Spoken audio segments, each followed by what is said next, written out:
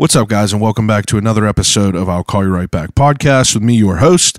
My name is Chad Medved, and welcome to the podcast.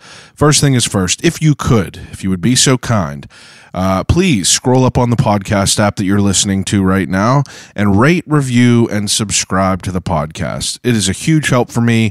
I cannot thank you enough if you already have done it. If you haven't, please just take a couple seconds and do it for me. I'm trying to break 200 reviews on there. 5 stars. I'm killing it. I'm trying to at least. And I would I would really appreciate it if you took a minute and shared some kind words with me. And smash that subscribe button and give me a little 5-star review if you could. Next thing I wanted to talk about. So, Christmas is obviously coming up. All right, I'm not rushing everyone out of October. I'm not rushing everyone into the holiday of Christmas, but Turner Dairy Farms, Turner's Premium Tea, you know who I'm talking about? Obviously you do.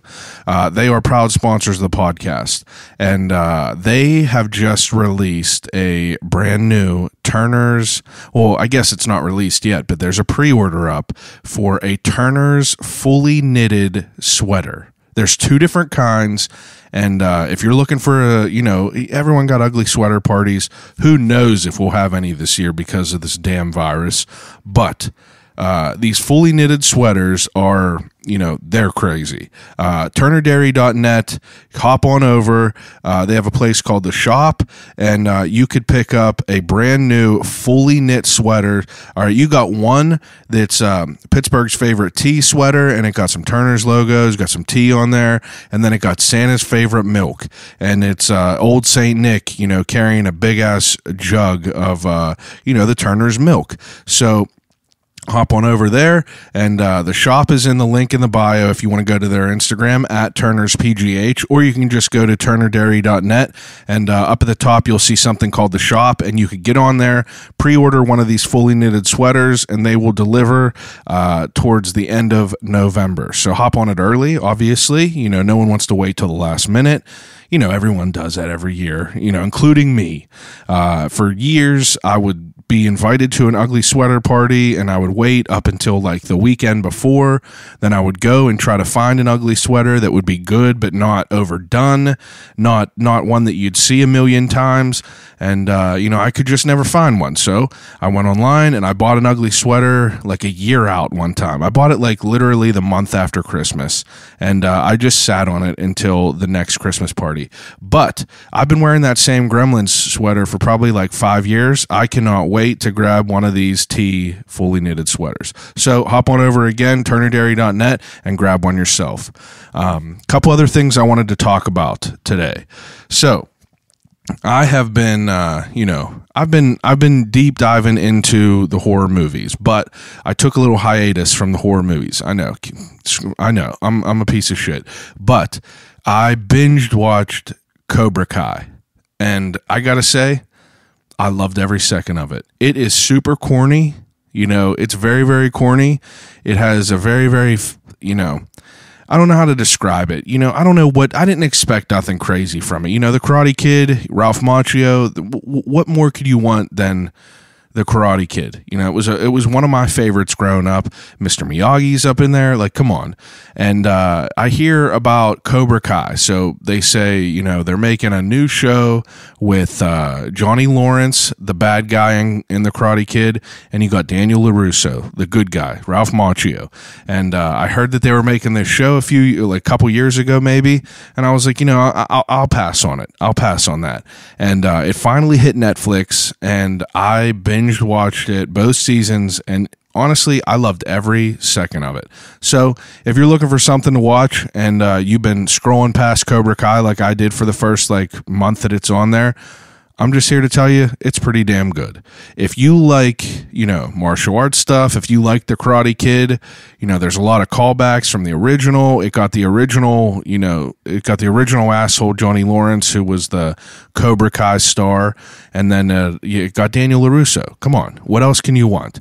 But it's definitely worth watching. The ending of season 2 was good. It was compelling, and they got season 3 coming out in January, so I'm excited for that. But The reason that everyone is here this week, it is a very special week. This week, I'm sitting down with Zach Pishney. Zach Pishney he's a 3-time guest on the podcast. He's the first person that's ever been on here 3 times. And I'm excited about it because, you know, Zach was my first guest on here for episode 1, and Zach was my 50th guest on here for episode 50, and now we're on episode 139, almost a whole, 100 episodes passed, which is, almost 2 years, and me and Zach, pick right up where we left off. The first episode, we talk about him getting into the band Like Moths To Flames. I'm sorry I didn't mention that at first. He's the guitarist in Like Moths To Flames. If you don't know who they are a very popular band, heavy, and they've been doing it for a minute. But Zach and, me and my friends used to go and watch this band. We used to go and watch Like Moths To Flames. And Zach is now a member of the band. And, he's the only person that I know who grew up in a band who, he's younger than me. I watched him in his first local band that he ever played in. I went to their first show ever. And, I watched this dude turn into a rock star in front of my eyes. And I could not be more proud of him. So the first episode was about how he got into the band. The second episode that he was on, episode 50, was kind of about, his first experience touring with them and working on the record that they were putting out. And this episode is a little bit more special for me because Zach got to sign a record deal, and Zach is he's one of the official dudes now. Wikipedia, Like Moths To Flames, you see Zach Pishney in there, and it's crazy. It's crazy that you could walk into a Best Buy and buy a CD with someone that you watched grow up. But so tomorrow, October 30th, No Eternity in Gold, Like Moths To Flames' new album is dropping. And this week, Zach and I sit down and we talk all about the process of writing a record, all about the process of getting a record contract, all about the process of recording a record, and kind of the steps that it took. And I thought it was a really, really great episode. We talk about how, I was always kind of curious on how someone writes a song, I didn't know what came first. Does the music come first and then someone writes to the music, or does someone have lyrics and they have to manipulate it to fit to the song? We talk about stuff like that. We talk about what it was like going into a studio and living at a studio for a month and writing a record, and how that manifests and how that ends up coming out and being an official record. And I thought it was awesome to hear about. And we talk about COVID, because COVID threw a wrench in everything, as usual with everyone's stuff. And I just thought it was a really, really great episode. So what I would like you to do, if heavy music ain't your thing, you don't have to listen to the record, but try it out. They are really, really great. Like Moths To Flames, great band. Zach kills it. The rest of the dudes in that band kill it. I got to listen to the album. I got a little preview. No big deal. And it is fantastic. No Eternity in Gold. You could find it on Apple Music. You could find it on Spotify. You could find it everywhere. But if you go to unfd.com, you could find packages where you could order vinyl, you could order t-shirts, you could order CDs, you can order all this shit. And tonight, they are doing a live stream of the album No Eternity in Gold on Twitch. So you could hop over to their Instagram at LMTF, Like Moths To Flames, type in either of them, and you will see all the information on there. You will see what you could do, where you could find it. There's a link tree in their bio that you could click on everything. It'll take you wherever you need to go. And me and Zach are also working on, we're also working on a little giveaway. Zach got some little knickknacks here and there from his experience on tour. He got I said a vinyl, but yeah, I guess it's called a vinyl. But he got a little a record that he's going to give away. He got some picks. He got a backstage pass, not a current one, obviously, one that's been used. And he got a set list. But we're going to do that. We're going to give away a brand new CD. And I strongly urge you guys to try out not try out, but just, listen to No Eternity in Gold. That's their new album. It's dropping tomorrow. You could hop on Spotify or Apple Music right now and hit the save download or whatever, or, not save it, but kind of just hit it now and it'll automatically update for you. But I'm excited for him. I really am. It's motivational for me to see someone like this, that you grew up with, just absolutely kill it. Sometimes I go on my Spotify and the Like Moths To Flames band is on their page and it comes up on a shuffle and you're just like, holy shit, there's Zach right there. And it's wow, that's an incredible thing. So without further ado, episode 139 of I'll Call You Right Back podcast with Zach Pishney from Like Moths To Flames.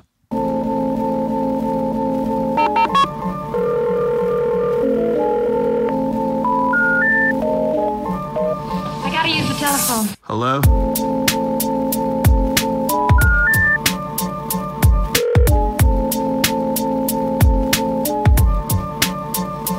Telephone. I'll call you right back. Call you right back. Telephone. I'll Call You Right Back podcast. That's all right. I completely understand. But, so you are the first person that's ever been on here 3 times. You've been on here episode 1, you've been on here episode 50, and now you'll be episode 139. So almost 100 since you've been on. Yeah, it's been wild. I looked up the dates. The first date you were on here was January 18th, 2018. So that was almost 3 years ago. Yeah. And then I've been doing this for a minute, I guess. And then December 28th, 2018 was the 50th episode. So, today's what, the 25th of 2020? So, yeah, it's been a fucking long time. And I feel that there's a lot of things that are happening, and you got a lot of stuff that's happening in your life. And I feel that it was warranted. There's a new album coming out, and I feel it's a good chance to promote, even though you guys have a fucking bigger following than I do. This will help, I guess, maybe. No, dude, it's always cool to come on and talk about shit, talk about what the band's been up to, what I've been doing, catch up with you. Yeah, it's good to see you. Good to see you too, man. I haven't seen you in a while. Everything's weird with the pandemic shit, obviously. Yeah, not a good time in the world, but what can you do? Before we get into it, I do an opening segment. I guess it's a special one because we're having a different type of What's in the Cup. What's in the cup? So what's in your cup? What's in my cup? We are drinking mimosas today, baby. Yeah, early Saturday recording and mimosas. And I don't know if I've ever really had a mimosa. I don't know if I've ever gotten one. Just makes me think of going out with my homies, getting brunch, and just getting wasted, or it's going out good. with my girl and getting mimosas and having to piss all day afterwards. It's fun. It's pretty good. I've only had bad experiences with champagne. Every time I would drink champagne, it would just give me a terrible migraine. See, I feel the only booze that does that for me is if I drink an entire bottle of wine, I'll have a crazy wine headache. But champagne, I think I don't know. I typically don't kill an entire bottle to myself. Usually it's something you're celebrating with people, so you'll just pass it around or whatever. So the last time I think whenever I turned maybe 21 or 22. My birthday was the same day of a Kenny Chesney concert. So we went down there and I was like, oh yeah, it's my fucking birthday. Biggie Smalls says sip champagne when we thirsty. Yeah. So I was like, I'm getting champagne. So I got a bottle of champagne and I drank probably 3/4 of the bottle.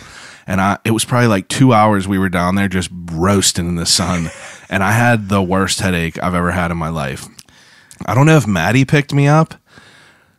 He might have, but I was like, dude, I need to get home. And I just went home and slept for the rest of the day. Dude, I don't blame you. I feel in that specific scenario, whenever you're drinking sugary alcohol, you're out in the fucking sun. God forbid you're at a fucking Kenny Chesney concert. It probably trashed Heinz Field at that point. It was. It was a mess. Dude, I feel that sun beating down on you, it's just going to fucking just make it a little bit worse. I don't know. I definitely feel dude, it's getting drunk at Warped Tour whenever you're out there.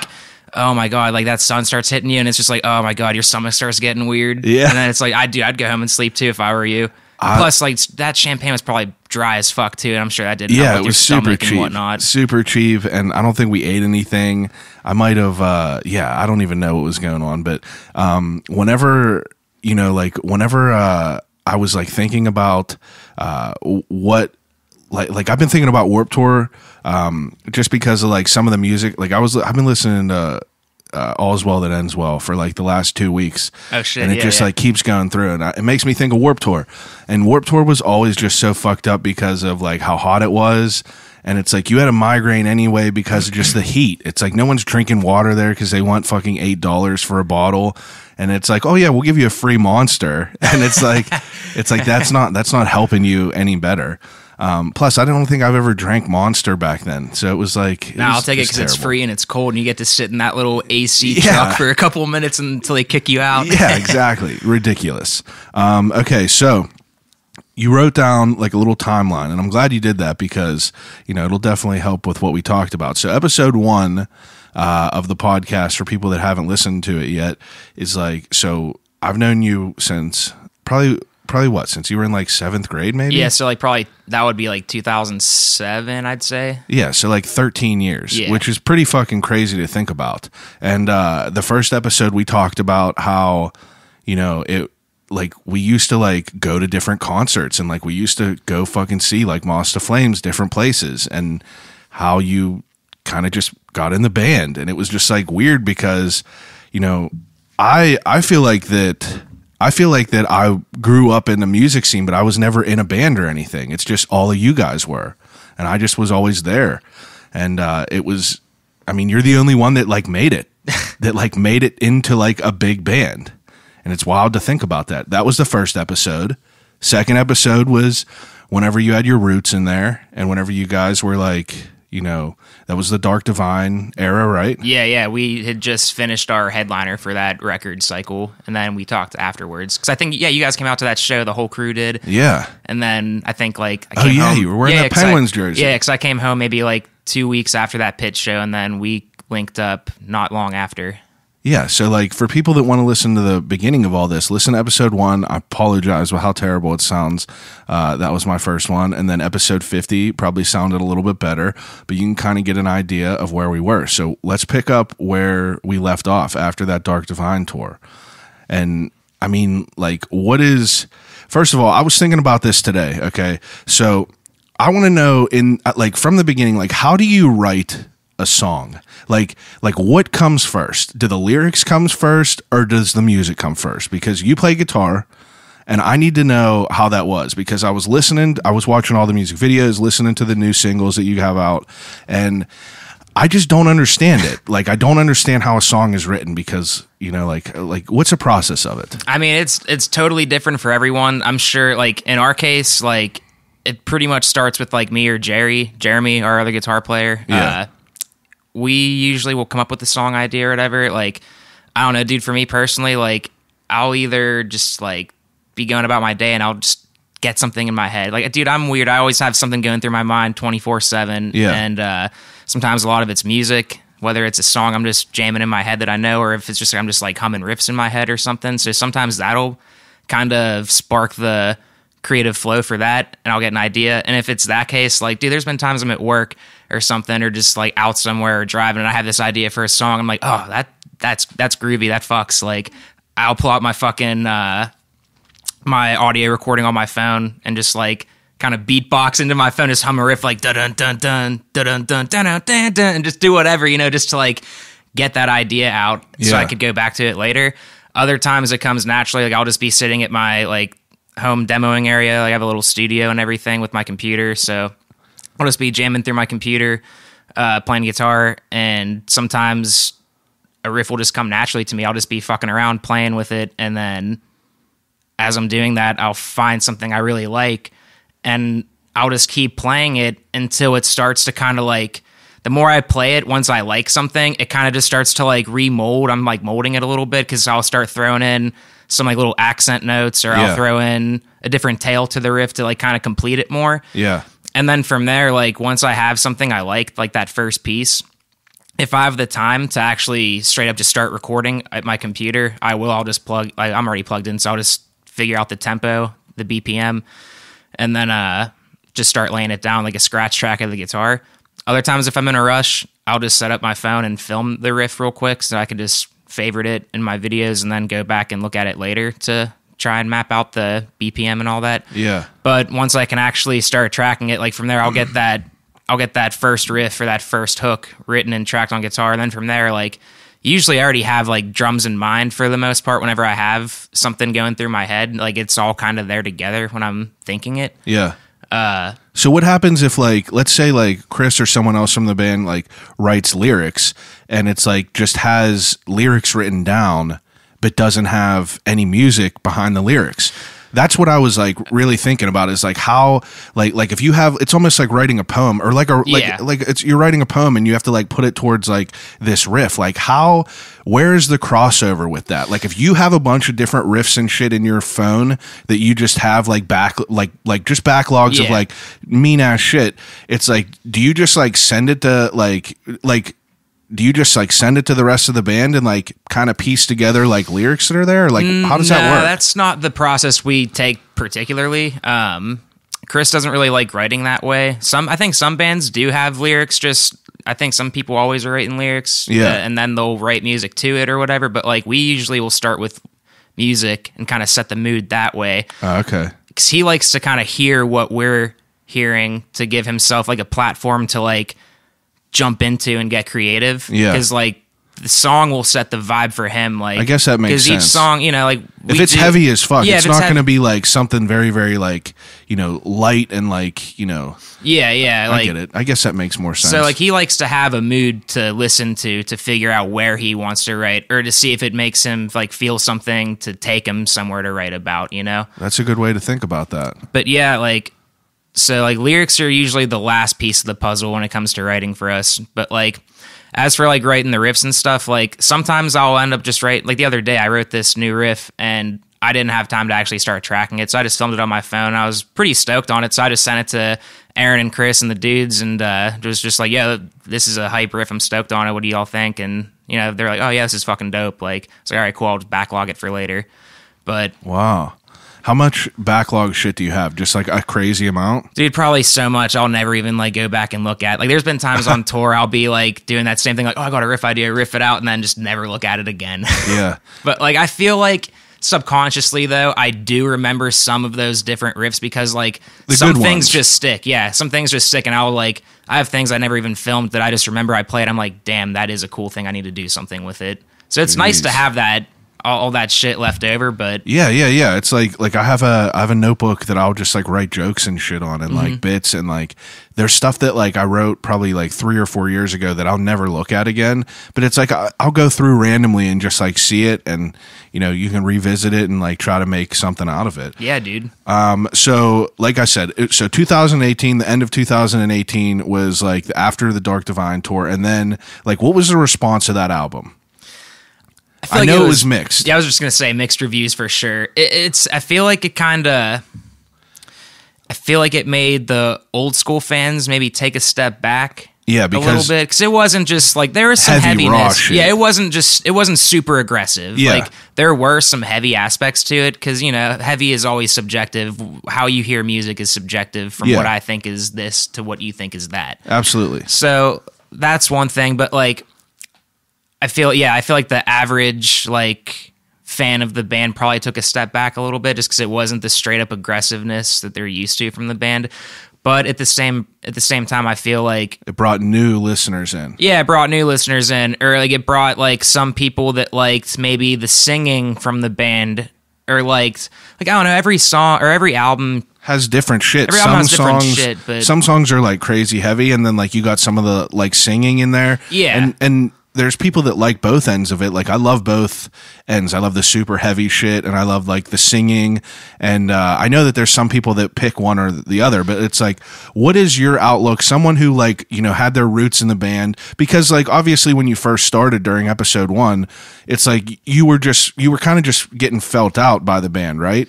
You weren't necessarily like 100% like grounded in there. Where you're at that point, I was just in. Okay, but like when we were making Dark Divine, though, I was still like trial and error. You know what I mean? Like I was in the camp, but Yeah. I wasn't like official with them. Yeah, so it's So like, like it was, I didn't get to like, I couldn't just put my foot down and say what I really thought, or I couldn't steer something this way if I wanted to. I kind of just was at the position where it's like I just had to roll with everything. yeah, you're the And- low guy in the totem Yeah, pole, so it's like you had to exactly. work your way up to it. Now, after that, after like you being in there and like having like your roots in there and like kind of being like unofficial, like part of the full squad, it's like, what's your feeling of like, you know, the negative? Because obviously the greats are like, the highs are high, but the lows are so low. I'm sure like there's people that are like, this is fucking garbage. Like, I know that not even just like you, but it's like every band is going to have people that are like, this is fucking trash. Anyone who doesn't, anyone who like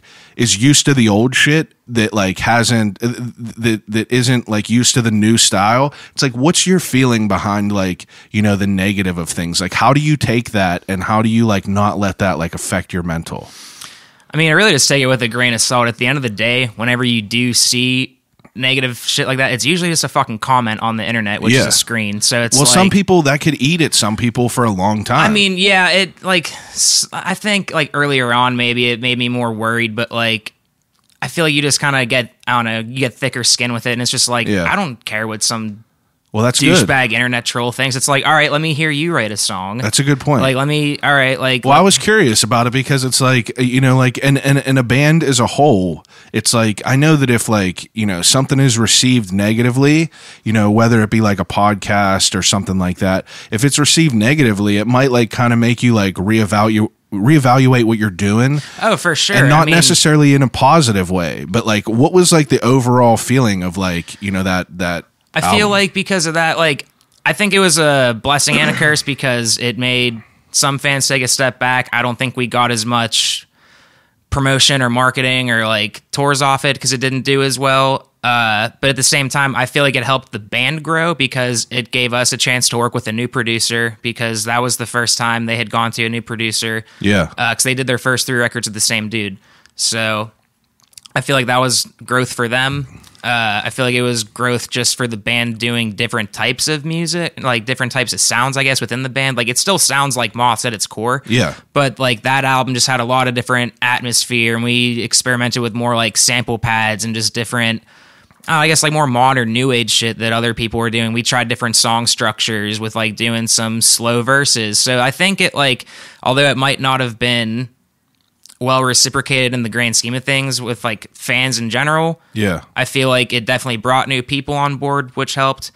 I think the fans that didn't like that record, they still had the old records to jam, and that doesn't mean that they're not going to love our new records. Yeah, so it's like they're still hooked, but you know, just got to get them back in the boat. Absolutely. But if it's like there's people that if you have fans that are, you know, people that are like so shallow to the point where they're just like, oh, that's it, I'm done listening to it. It's like you don't want those fucking people anyway. Oh yeah, exactly. But so after that, you know, obviously like you're in the band and you guys are like, what's the process after you get off that tour? It's like you guys, it's almost like, you know, do you wash, you know, the whole Dark Divine like era away immediately and like try to just start from scratch? It's like not even just you, but like a band in general. It's like I like, you know how the only way I could equate it is like, you know, comedians will talk about how they'll tour their shit for like a year, and once they're done with that tour, they just throw that away and they kind of just get a fresh mindset to like write something. So it's like, how does like that experience with that album like kind of like build you up to like what was the approach to the new album? Well, I guess just like kind of getting more comfortable with just like we wanted to take kind of direction in like more of our own hands. So I guess just being more proactive with like just writing. So I think it just took like us and like I guess especially it was just like a weird time because like I was a new guitarist. So yeah, I you know now was my chance. Like, all right, I'm in. Like now I need to start writing. You know, Jeremy was a big help in getting me set up with like my home studio and like showing me how to operate like my interface and set up my DAWs and everything and get different plugins, etc. So like having him teach me that and how to program drums, all that really helped jumpstart me specifically to being just able to do. Because I could write, but I would never. You can't show someone a song. You just have phone videos of. That's a good point. I need to be able to go in and program drums and then add this little effect so I can get the full professional effect. Yeah, so they can say, oh, this is a cool song, Zach, like, let's go track it. Like, let's go use it for the album. Now, for you to be like a new guitarist in there, like, did you feel like some sort of like heavy burden that like you got to like, you know, prove yourself and like, you know, do that? I wouldn't look at it as a burden, but it was definitely like a point to challenge. Prove myself. Yeah, it was just kind of like put in the work, like go big or go home. Like someone's got to fucking fill the shoes, and I'm in the shoes right now, and so we got to do it. Gives me chills right now to think about that. But like, I feel like going back to like some like the Dark Divine like negative aspects. Like I feel like sometimes like you said, comedians will have a bad tour, this or that. Like I think sometimes bands are gonna have bad record cycles. Absolutely, and you just kind of have to take it gracefully. You can't throw a big pity party about it. You can't like just be complaining about it or, you know, crying about it or let online. that affect your life in a certain way. You just gotta kind of just keep your game face on, just keep rolling with it. And it's like we still like that record. We're still proud of it. It brought different elements to the band that we still utilize now. We learned things from doing that record that we learned we can incorporate with our band. Like absolutely, and you can hear that on the new record and even the EP we did. So make no mistake, like whenever I ask you about like the negative of that record, like I don't mean to just like excuse me, I don't mean to just like bring it up with you. I'm just talking about mainly as like, you know, your experience overall, because if anyone was a band, like if you were a different person in a different band, I would ask the same questions, because like, you know, if I get a negative review of the podcast or something like that, it's like it kind of like eats at me a little bit, because like I'm my own biggest critic 100%. And I know that that's like the same way with all you guys. Any sort of like art that you are creating, you're definitely the biggest critic if you're like passionate about it. So it's like, that's why I wanted to like know how you guys like dealt with all that. And it's interesting to me because like you're obviously like thriving, like you guys are fucking killing it. And it's like, I remember you telling me that like there was mixed reviews on it. And I just wanted to know like that sort of like aspect of it, like how you take that and use that as like a constructive criticism, and how you like kind of, because it's weird, because like a podcast for me is like every week I do something different with a different person. It's all going to feel different. But for a band, it's like you're creating a whole project, and it's interesting to me, like the thought process of like the approach to it all. But it's sick to like hear how that goes through. Yeah, I mean, we just kind of use it as fuel for the fire. Like, oh, I love that fuel. That's a good way to. I mean, exactly. So it's like, and it's just the approach, and it's just your perspective. Like, everything's a matter of shifting perspective. Like, yeah, you can. Like, there's been times like we don't always like to go through YouTube comments, but sometimes I will, just to like sift through and to see what people are saying, because that's a good way to gauge what people think. So like, absolutely, sometimes like you see some great comments, and sometimes there is that one that's like it eats at you a little bit, but then you wonder, it's like, all right, like what are they saying about the song, or like this, you know? And sometimes those comments, like sometimes there are some that aren't necessarily negative. They just give like some kind of, I wish they would have kept this part going instead of dropping into a chorus so soon. So for me, that gives me food for thought to be like, all right, well, if a lot of people are saying this about this song, maybe next time I write something in this vein, I should maybe try a different approach with the structure. So it can help like with, I guess, just future stuff, just to see what's working or not. It's interesting how, you know, you could get, you know, 100 and some, you know, hundreds of comments that are positive, but if you have that one negative one, that's the one that you notice, because it's like, it's great to read all the great comments, but they all turn into, you know, just one big praise. But it's like that one negative thing, it cuts. And it's like, it's interesting because, like I said, even with the podcast shit, it's like, that's the only way I could equate, you know, with what you guys do to what I do, because like I've never been in a band or anything. Like I don't know that whole like process and know what it's like, but I try to learn. I mean, like with anyone I have on here, I just try to learn about your life and how you guys kind of like, you know, approach things, because I'm new to all this shit as well. And it's like, I want to like learn how different people process things, and like work it into my own mentality. But I think it's dope. So after the Dark Divine shit, you sent me this timeline, and it said writing sessions in 2009 in Georgia. So whenever you're talking about this, it's like, you know, like when was that in Georgia? Well, our other guitar player, Jeremy, he currently lives in Georgia. Yeah. That's actually where he's from.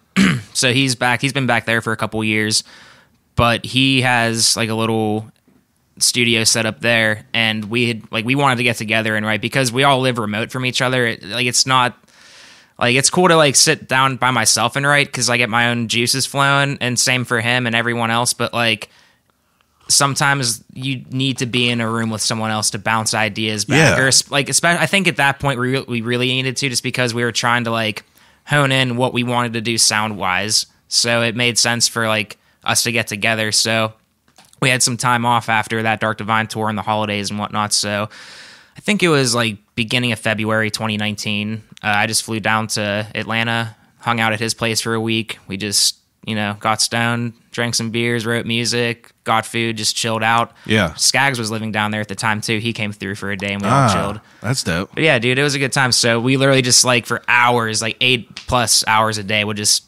honestly, dude, probably close to 10 or 12 hours some days. We'd just be sitting in his room, this like shed outside he turned into a studio, and we were just sitting in there just writing, just like busting out shit. It was cool because whenever we first got together, he had maybe like 4 demos that he liked and wanted to use. I probably had like 4 of my own, and we were just gonna like re-record them, add shit. We're gonna work on the drums together and like just collab more on the individual ones. But when we first got there, we were like, oh, let's just jam some ideas. And we just started messing around for a while, and I started playing this one riff, and he's like, oh, yo, that's sick.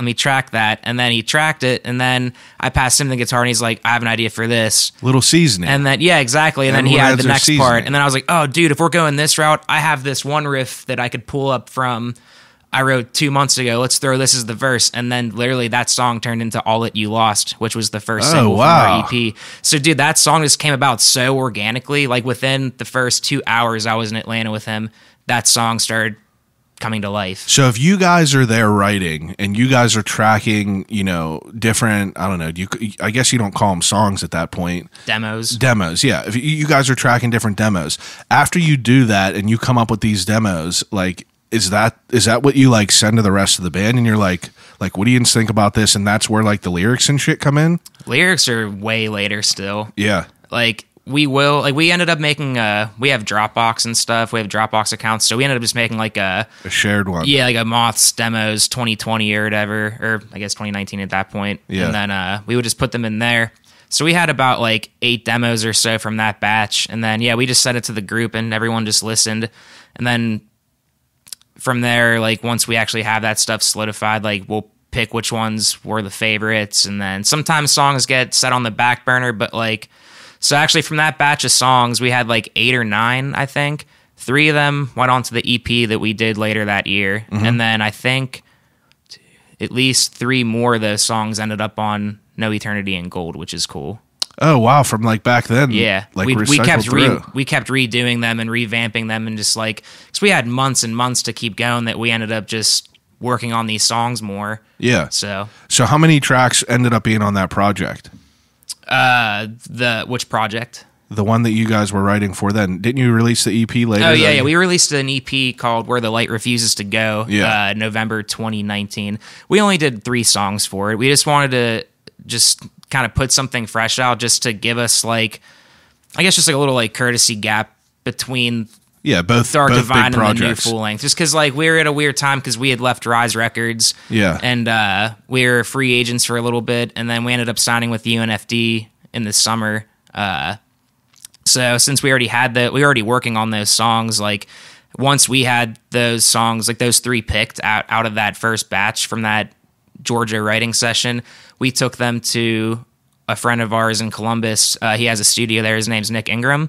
He works at Capitol House Studio. It's his own studio. It's a cool place. We went there to start tracking them, and we ended up, I think that was in the same time frame we were talking to UNFD, signing with them. So we ended up talking with them. We're like, hey, can we release an EP before we do a full length? We didn't want to dive into the full length yet. Yeah, so for we ended sure. up just doing that. We just wanted to do a quick little banger, 3 songs, just, That's what we did. And it was cool because they were on board with it. It was nice that they heard our idea and they're like, oh, yeah, that's cool. We can do that first. So, now, you said that you guys are free agents. It's like, at that point in time, do you guys like seek out different labels that you are interested in? Or is it like people that are like seeking you out? I feel like it's more so people were seeking us out. Yeah, because you had a big name already. So people obviously know that like you guys have credibility and you guys have a history in the music scene. So it's like, I would assume people would, want to pick you guys up.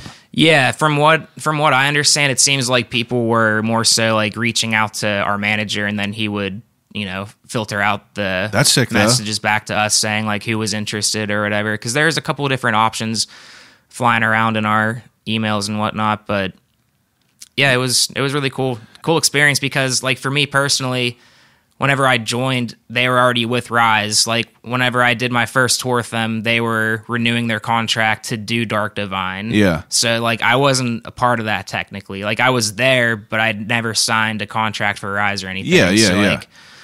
It was for me, dude. It was super fucking rewarding to like actually be have in your name the band on there. and have that contract come in from UNFD and be like, damn, I fucking signed a record contract. Yeah, dude, that's what I mean. Like that's where this all that's why I chose to like try to talk to you the first time, because it's like I don't know anyone else that like has like lived their lives like wanting like submersing themselves in music. Like ever since I could remember you had a fucking guitar in your hand just ripping, and it's like it gives me chills whenever I think about it. And I use you as like a reference because it's like it's so like rewarding even for like friends that are not you. I can't even imagine how you feel, because like when me and Brian talk about you and like like anyone else, it's just like it's so awesome to see that it's a possibility. It's like you made it into something that you wanted to make it into, and like signing that would be fucking crazy. Oh yeah, dude, it was wild. But I think the strangest part about it is just 2019, 2020.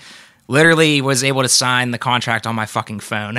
I know, it's wild. They sent right? it in digital through some like weird app or something. I forget what it was, but like yeah, we all were able just to like sign it on our phones and like re-upload it to that server or something weird like that. But hey, signature's a signature, baby. Yeah, dude, that's awesome. So after you like the process of you guys writing in Georgia and you guys creating that that three song EP, it's like during that time, are you guys like still constantly writing? I'm sure.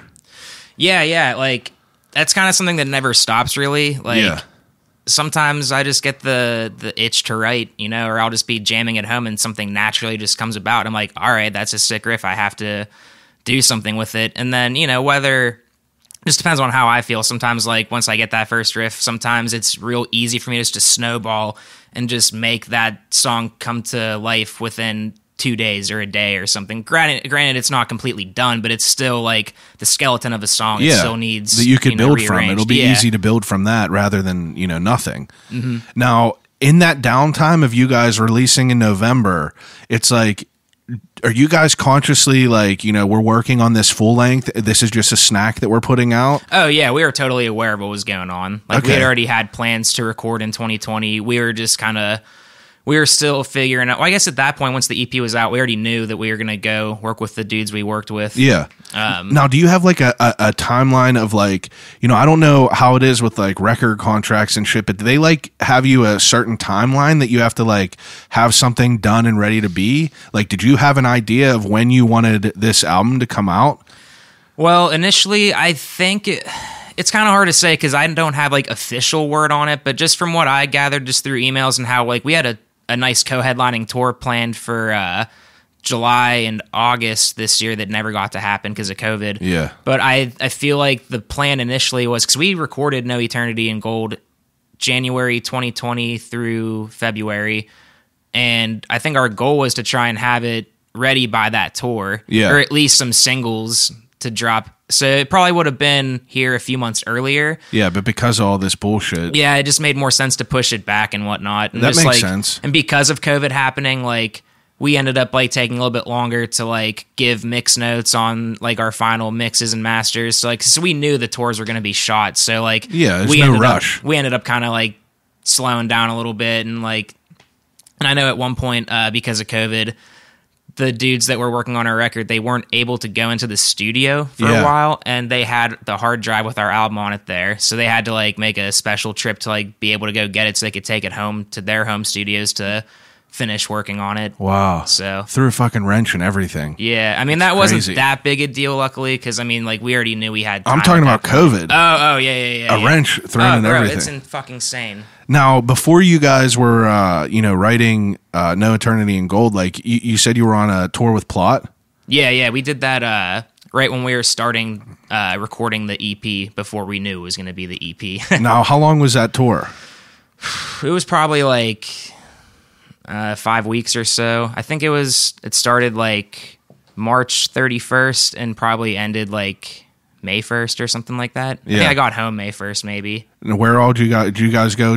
It was just The full US tour. yeah, all around. Yeah. Now, like whenever you guys, like, I don't know, you probably don't know is in depth, but it's like, how do you guys like figure out where you are going to go? Or is that just all the manager like coming up with places? We have a booking agent that takes care of all that stuff. I think what they do is they get a tentative route, because I feel like if it usually like the start and end date of the tour, I think will kind of be up to the headliner. Yeah. So like, I think Plot's based out of Michigan. So I think we started in Michigan and I think we ended in Michigan too, or maybe ended it somewhere near Michigan. Yeah. But yeah, like whenever we tour, we like to start, I guess it depends, but like sometimes we like to try and end in Columbus or Yeah, why start not, close right? to Columbus, you know? So that way it's like, all right, we can start our tour with a 4-hour drive to, or 3-hour drive to Pitt or something. Yeah, or why would you end it in Oregon whenever you Yeah, got to go yeah. back anyway? It's like Michael Scott with the fun run ending 5K away. Yeah, It's like, why exactly. wouldn't you make it a circle? Like that happens whenever you're not the headliner and you have Yeah. to fucking start a tour in California and then end in Texas or some weird shit like that. That's fun. Now, is it now for that tour, are you guys just driving to all these places? yeah. We always just have our van and trailer. Now, I mean, I know that there's like positives and negatives of touring, but like you love it, I assume. Oh yeah. I fucking miss it so bad right now. It's like I feel like it got to be insane to just be able to go to all these different places and to be like obviously you know what it's like to be like one of the grunts where it's like, you know, Eyes is just gets a show somewhere and like you guys and people might not know who you are and you're just hoping that people could vibe with the music you're putting out, but it's like Moss is like it's well known, so it's like to go places, you got fans in all these different places. It's probably like such a powerful feeling to be able to go to a random ass place and like have people like wearing your fucking merch, even though that's taboo to wear the merch of the band you're going to see. But it's like it got to be awesome to be able to experience that. Yeah, dude, I agree. It is fun to wake up in a new city every day, drive to a new city every day, and just like, I don't know, like you said, I put in grunt work with my local bands and shit back in the day, so it is nice, kind of like, I don't want to say we're guaranteed a good show, but it's like we're guaranteed a nice crowd at least. And Yeah. when we tour with great bands too, so like a lot of the bands we're touring with pull their weight and whatnot. So Absolutely. it's great to have everyone collectively having that guaranteed good show, you know? Oh, I mean, yeah. obviously we have to make sure we put on the good show. Yeah, you but- gotta do good. You guys ever fuck up during a show? Oh yeah, for sure. It's but like- nothing too crazy like in the last couple of years. It's usually just like gear malfunctions. Yeah, I or think you whatever, told I've me like your mentioned. guitar wasn't working one time. Yeah, my pedal board like exploded. Oh, and yeah, shit. that was like, it. Not really exploded, but you know, just shat the bed. Yeah, well, you got to deal with it. Fuck Yeah. it. Okay, so you said after the Plot tour, you guys signed with UNFD, and it's like, you know, after that, you guys are just like, you know, hammering out No Eternity in Gold.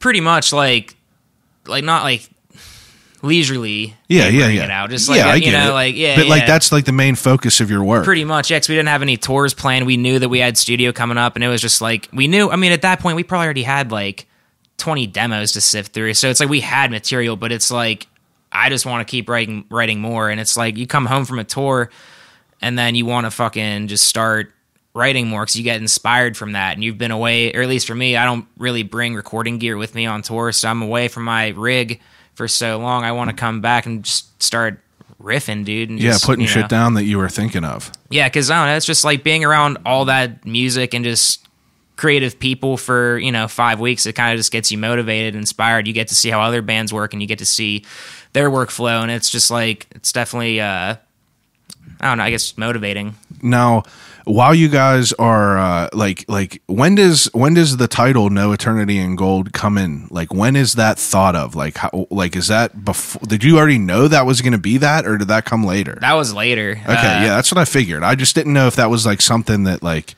was built from or not. So like, I don't mean to like speak for Chris, but no, I get it. Whenever like the way we work is like, so we got to the studio and like had our demos picked and shit. Once we got a couple songs like good enough for him to like properly listen to, he would just take them and would just listen to them, vibe out, smoke, just write to them. And I think he likes to write with like, take like the flow of the music or like the beat, like the rhythm of the music of the beats, and like try and make syllables to it or something, or like he has his own crazy unique way of like writing. For sure, he does his own thing and he fucking kills it. Yeah. But so yeah, we just give him his time to do whatever, and then he comes back, tracks his shit. You know, a day later we get to hear the song. You know, like with vocals on it now. Like, now, how long was it for you guys to like go to that recording session and record that album like through? We were there from January 5th until February 8th, so just like over a month. Yeah, wow. And we got to live at the studio too. Really? Yeah, it was badass, man. We recorded at Think Loud Studios in York, PA. They had like a place for you guys to sleep in there? Yeah, it was, dude. They had like hotel style rooms. This was like, jeez. All right, so backstory. Do you know like that '90s band Live? Yeah, Lightning Crashes? Yeah. Come on. They own the studio. Lightning they own Crashes. that. Yeah. They own the studio we recorded at. Think Loud. We didn't work with them specifically, but like they own the building. It's like this big warehouse building. The top floor, the fourth floor is the studio. Yeah. And the other floors below to have different businesses in it or whatever. But they have their studio up top, and they have like a huge like living area. There's like a living room. There's a kitchen on the one side. There's a kitchen on the studio side of the building. They have their own like personal like a studio that's like theirs that's always locked. Like we had access to use it for certain days when we needed to, but like they had like our producers had to hit them up. And then like there's a live room and then a tracking room that our producers got to utilize. We worked with two people. We worked with Carson Slovak and Grant McFarland. They're part of Atrium Audio, but they had been renting out Think Loud's studio for like the last year and a half while they were getting their new studio, like blueprints built for it and whatnot. Yeah.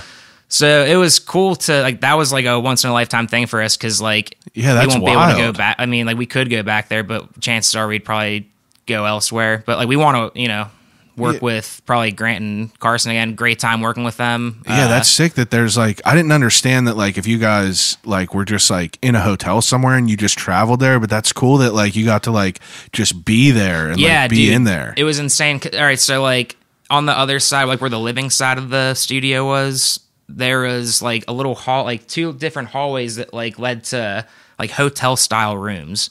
Wow. So like there was 5 of them. So like each room had a bed, a TV, dresser. It was literally like a hotel room, its own bathroom. And then there are still like common bathrooms throughout the studio itself. Yeah. So it was like, I would just fucking wake up, make coffee, and like we'd usually start at like 10 a.m. or something. So I'd wake up at like 9, chill out, maybe play some Nintendo Switch, and then make coffee. And then Carson would show up and it's like, hey man, you want to smoke pot and then start our day? Yeah. It was badass. Yeah, that's awesome. And like, man, that's so cool that you guys like do that. So it's like you guys record that all for a month. And like, how long does it take for that to be like mastered? I know it varies with different people, I'm sure, but it's like, like how long did that process take for them to like master that out?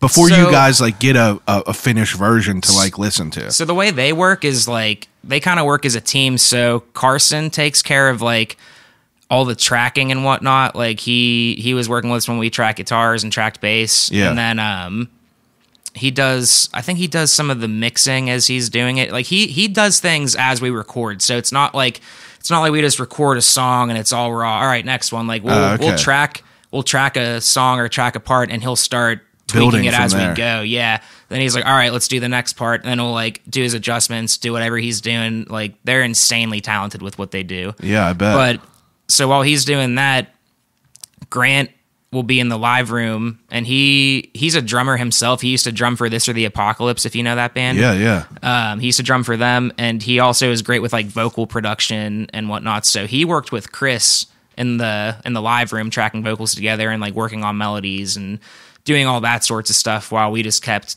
you know, banging out the music. So it was cool. So we would get together.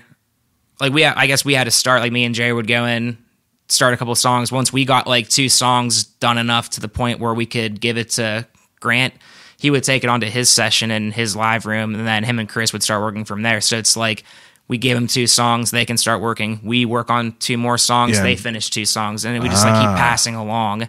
And it was just a real cool like assembly line type deal, like with just how they had just 2 people to utilize to work with. Yeah. And it was nice too, because Grant being a drummer, he was able to really help hone in drums for us and that's fucking just like cool. get great tones and everything.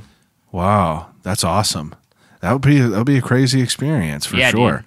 So you know, you guys record that, and you guys are obviously like, you know, kind of mastering that. Like what's like the next step in life? Like what were you guys doing after that? Because you said it was like February 2019, right? Yeah. And no, February 2020. Or 2020, yeah. We're in 2020, I forgot. So if you guys are in February, it's like COVID obviously started March 23rd. Yeah. But like if there was no COVID, like what was when was that next tour supposedly supposed to pop off? I think it was supposed to start like July 10th or something like that. Who was that with? I can't say. Oh, okay. And that just like I didn't know if it was like already like promoted before. No, we never got to even like announce it or promote or anything. Like it's something we still want to do in the future potentially. We just got to see, you know, if everything can work out. But well, now you left me a note that said a Wage War tour. Oh yeah, we did that. That's the one. That's the tour we did around the EP release. Oh, okay. Yeah. So we did that. That was a Wage War headliner. They last summer they had just put out a new full length as well. Yeah, and they were starting their touring cycle for that. So they had us as direct support, and then our buddies in Dayseeker also played that, and it was a great fucking tour, man. Now on like the day of a show, like do you guys pretty much keep like the same track list for every show, or is it like whatever you guys like wake up and like kind of like agree on? Like how does that work? We usually keep the same set list going. Like we'll kind of like, it depends how we build it, because like our drummer will usually play to a click. Yeah. And sometimes like we like to like try and like have some kind of like ambient sounds or just like weird like rumbles or like just atmosphere. So it's happening easier whenever, to have it consistent. Yeah, whenever like we stop a song, like we really tried to do it for that tour, because like I actually went to our buddy Nick's studio and like got together with him and like made like a big like almost like a score, like a yeah, pretty much just like a fill in. Yeah, just like took all the click tracks and all like the things and just like made like a big timeline of it on Logic, and we just like made ambient sounds, or like we made an intro to the intro of a song. You know what I mean? Like, wow. Like, you know how like I Solemnly Swear has that breakdown like da na na na na. Yeah. So I took that riff and just like tracked it, and we just added like kind of like rumbles and dubsteps to it, and like made it go into the song. So like we like teased that breakdown, made it sound like industrial. So it'd be like dun dun dun dun dun, and then the song would actually kick. Oh, wow. So we like went and tried to do some cool production like that. So like in that sense, like you kind of have to keep the same set list, but yeah, you know, there's always trial and error. Sometimes like if we're not vibing with the song after a certain point, it is easy for us to be like, all right, we can cut this one and swap it with this one. And then we have all the click tracks just to like mix and match if we need. Like clip in and clip out whatever pieces you need. Yeah, we just have to make sure we do it prior to that show happening. So it's something you can't really do on the fly. Like if we want to cut something, like if we don't have time, or, you know, like that's a little bit easier than adding something sometimes. That makes sense. Yeah. Wow. So No Eternity in Gold, that comes out... technically it'll be out tomorrow, because this is going to come out Thursday. Oh yeah. So we're in the future. Yeah, we're in the future. So tomorrow, No Eternity in Gold comes out. Now, I want to know, where'd the name come from?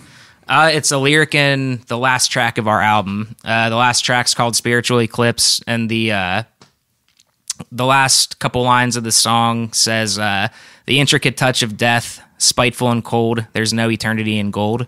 And whenever like that last song, this fucking insane breakdown happens, and then like it repeats again, and when it repeats, Chris just screams, no eternity in gold. And when I first heard that when we were at the studio, I was like, oh my fucking God, dude, this rocks. Like, this is so fucking heavy. That's sick. And like, oh, dude, it just made me want to like slam fucking What does that chairs mean to against you? a wall. What does it mean to you?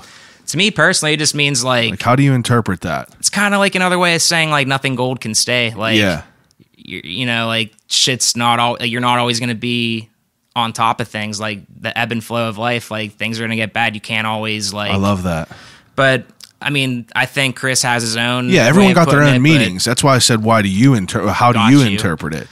But yeah, Because- that's kind of what it is for me. Just like you kind of just got to go with it. Now, wow, that's fucking dope. So now, this I was looking. We talked about not reading like YouTube comments and shit, but I was Yeah. reading through like the couple videos that you guys put out, and dude, it seems like everyone is fucking stoked Yeah.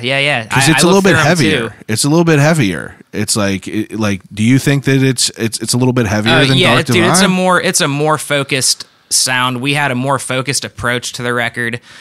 We just did everything completely different than we did for Dark Divine. So like me as a new guitarist and whatnot, and Jerry still being like, Dark Divine was the first record Jerry got to do for Moths as well. Yeah. Because he joined right as they finished their third record. Yeah. So it was kind of a big learning experience for us too, especially as the guitarist, because it was like, all right, we want things to go a certain way. Let's make it fucking happen. And we Yeah. just kind of united, team guitar, fucking got shit done. So it was definitely just a more focused approach. Like, and I think that's why we were able to hone in the actual sounds we wanted to, and just like kind of blend some aspects of Dark Divine, but also just like take some notes from the old fucking records, you know, like. Yeah.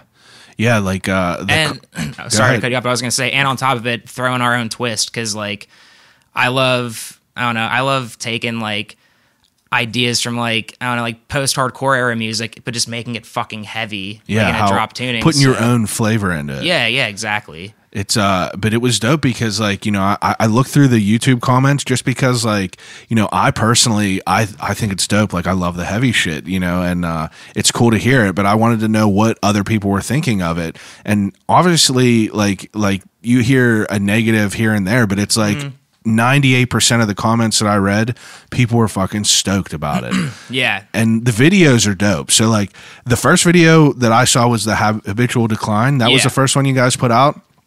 Yeah. We put that out August 11th when we announced the record. Now, that's my favorite out of the ones that are out Hell right yeah. now. And I think it's just because at like 128, when everybody's like, blah, like I don't know why. Whenever I first heard that, I think I texted Brian and I was like, dude, whenever 128 hits here, you're going to hear some serious shit. And I was like, man, like that just, it was, plus the video is crazy. Like I love the red and like, but I wanted to know like like, how do you guys come up with like ideas of filming, like of what you want to do for a video?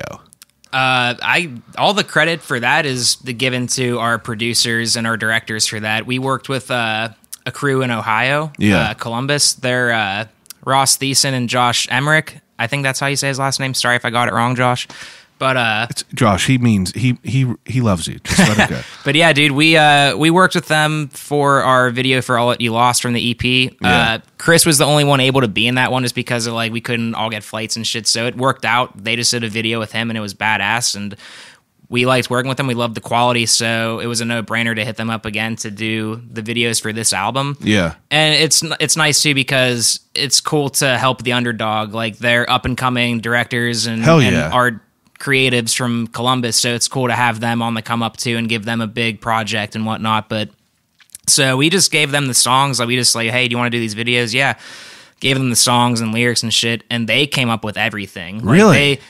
They're so professional. They sent us storyboards. They sent us this like website with all these just like, they gave us like Dropbox links for everything after it was made. Like we got like GIFs of stuff. They gave us, behind the scenes photos, clips, Wow. all sorts of different promo. But Yeah, before we got to that point, they sent us just straight up storyboards and just like kind of like their ideas. Like they would take like reference images and be like, hey, we want to do this kind of shot for that and like create something like this and make this kind of mood by doing this shot. And they really went in depth and explained what they were going to do.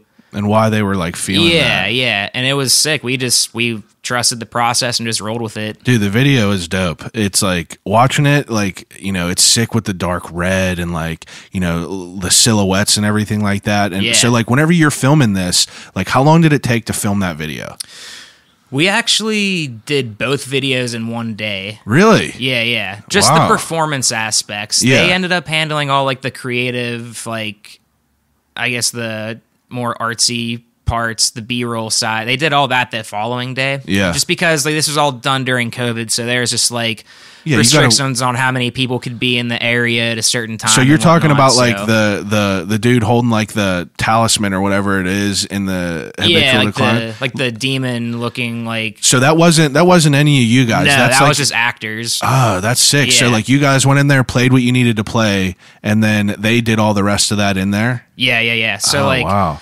So, like, day one, we went there. We ended up shooting the Selective Sacrifice video first. Oh, yeah? And those videos were both filmed in the same room.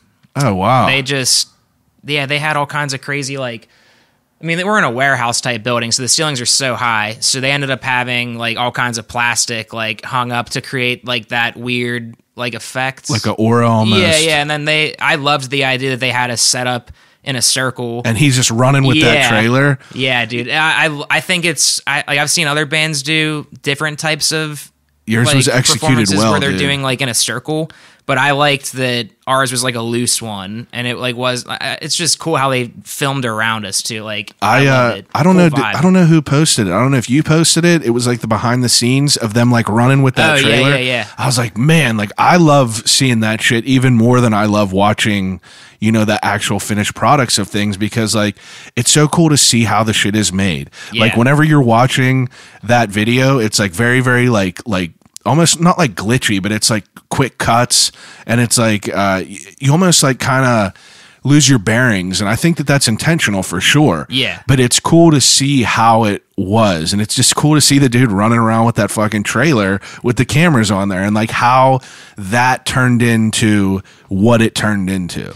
Dude, it was insane. So like you mentioned how he was running around, like he only like, so for some shots he would like, you know, like walk at a decent pace with it. And then when we were doing like the slow-mo crazy action shots, there's like some time they're just like, yo, just look insane. Just like, I don't even care what you're playing. Just go ham. And that's when he was like running to get these crazy slow-mos of like different shots. And I don't know how they fucking do it, but it's just nuts how they're able to like, you know, the camera is going in a circle, and the next thing you know, it speeds up real fast, and it's like on the other side of the room, like it's glitchy, wild. like you said. It's almost like it gives you vertigo, or just like makes you just feel a little overwhelmed. It's like, whoa, what's it's going overwhelming, on? but it's like it's not overwhelming in an aspect where you feel like it's not complete. It feels overwhelming in a complete way that it's intentional. Yeah, it adds to like the chaos of like this, like the chaos of the song, for like, sure, like the mood that it's bringing, because that song I feel like it has a weird like aggressive ambient kind of just uneasy feeling with the melody. Yeah. So I think that works well with like having those kind of movements with the cuts and whatnot. Now, you guys did both of these in the same day. Now, that was at one point. How long until you saw the finished product of those? I think we got the finished product we plan on doing Habitual Decline as the first single, so they knew to get that delivered to us first. Why do you now put a pin in that? I'm sorry for interrupting you. You're good. Why do you guys choose, like, how does that come as the choice of what you want to do? Because was that the first single you guys released? Yeah. Now, how does that come up throughout the band? Like, how does that decision be made? We actually did a different approach this time around. It was nice. Our manager actually facilitated a survey thing where he sent us the songs on a list and said, like, pick your, like, out of all 11 songs, pick which 3 singles you think should be the singles. So everyone that's cool. Anonymously got to pick their top choices. And I think he also let himself vote, and then a couple label reps also were in the survey too. That's super cool. So from there, he got the results and was like, all right, these songs had the most, these songs second, you know. So from there, like, there's a couple that tied. So from there, it was just a matter of picking, like, all right, what do you know? And like I think, obviously one person leans another way, and it's like, all right, yeah, we'll go with that, cool. So we were able to easily decide on it, and then from there, like once we had the 3 picked, then we were like, all right, which are we going to do the music videos for? Because we knew we were doing 2 videos. Yeah. So from there, it's just like, all right, which ones are kind of more appropriate, I guess. Yeah, like what would work better? Yeah. Now, so you said how long did it take for you to get those videos back? I feel like I feel like it was only like 3 weeks or so when we got the Habitual Decline video back. That's it was crazy. a real quick turnaround. Now, how far out was this compared? Because you said you dropped that August 11th. Yeah, so we filmed the videos June, like the weekend of that's June dope. 21st or something. So we filmed it in like end of June, and then probably got the first mix of the video or first edit of the video by like mid-July. Got the final one by like probably last week of July, and then it was good to go for the August release. Man, that's fucking nuts. Yeah, dude, quick turnaround time with those dudes. Like they're insanely talented. Yeah, the videos look insane. They look very, very good. Like, Thank you. I love a music video. I wish people did more music videos, just because, like, I don't know, like we were talking about, like what the meaning of No Eternity in Gold is. It's like everyone has their own interpretation of songs. Yeah. Doesn't matter, who you are. You're going to have a different idea of it than I will. And it's cool because, like, watching a video kind of like helps fill it in a little bit, and it kind of like keeps your mind going. Like if I was thinking of 100% a different way, it's like that is like, oh, this is kind of what they meant a little bit, and like this was kind of like the feel of it a little bit. Now you put that out August 11th. What's the response of it? We teased them first. I was filming just some clips on my phone while we were all at the location filming the videos. So like whenever Chris was doing his vocal takes for that song, like, dude, they had so much crazy equipment. Like we were like, if we're standing on this side of the room and Chris is all the way on the other side of the room filming, they had this monitor hooked up over where we're standing where you could see what the frame would look videographer like. is seeing. Yeah. So like I just took a little video of like the screen and just like pan it over to Chris and then back over, and you could hear the song going on in the background. So we ended up teasing that video like maybe 5 days before we announced that song coming out, and we just gave him like a pre-save link for the song, like for Spotify. Yeah. That's like a thing you can do now, I guess. Yeah, that's pretty 2020. cool. Yeah, 2020. Streaming. But yeah, we did that, and kids were just like, oh shit, it's coming. Yeah. So like it was just, I think it was cool just to tease them like that with just like a little raw, just like, oh hey, we filmed a video.